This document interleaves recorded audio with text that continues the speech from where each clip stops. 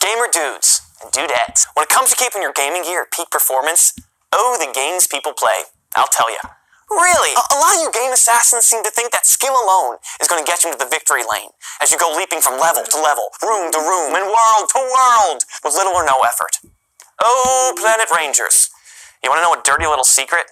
Yeah, Do you? Do you? You're not going to get there if your gear's all crapped up with gamer gunk, dust, chip dip, greasy, sticky, slimy game residue. It's a fact. Dirty gear doesn't perform as well as clean gear, and may even crash and burn. Oh no! You can't do it dirty. You gotta do it clean. And here's how. This stuff, right here, this stuff, this is the good stuff. The right stuff. The dust-off stuff. The only stuff you should use to clean your gear. First, because it works, duh.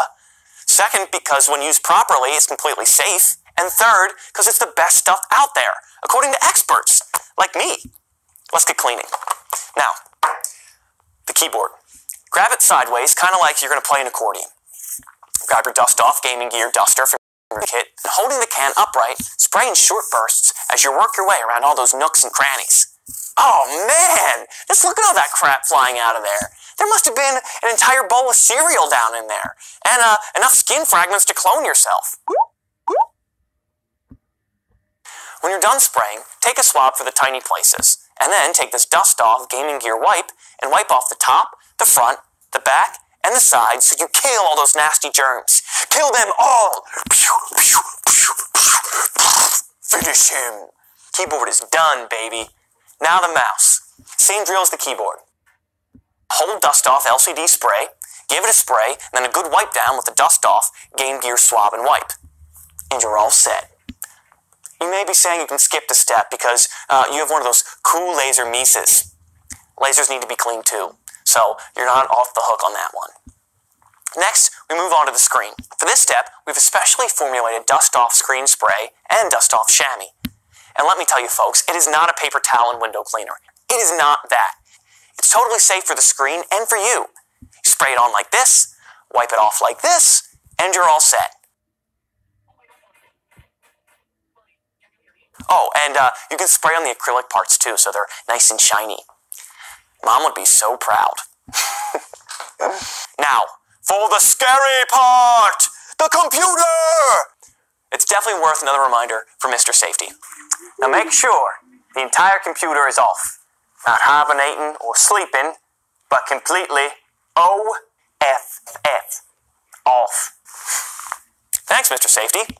CPUs have just a couple of screws you can unscrew as you remove the housing. Your manual, assuming you didn't throw it away like I did, will show you how to do it. Carefully remove the housing and... It's alive! Welcome to the Intersector. This isn't so scary. We're not even going to touch anything. Grab your dust-off gaming duster and blowing from the inside out, very important, inside out, spray the fan. Then spray the motherboard and other components. Do not use a leaf blower. Do not use a vacuum. Vacuums can cause static discharge and could severely damage your computer.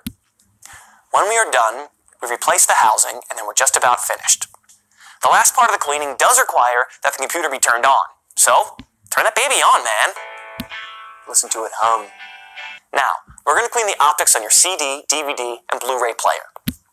Using the specially formulated dust-off cleaning disc, open the tray, slide it in, and follow the audio instructions. If you listen closely, you can hear giggling coming from the player. It's so happy to be cleaned. That's it, ladies and Terminators. So remember, before you get your game on, get your clean on with dust off. Keep it clean, keep it new, keep it dust off for gaming.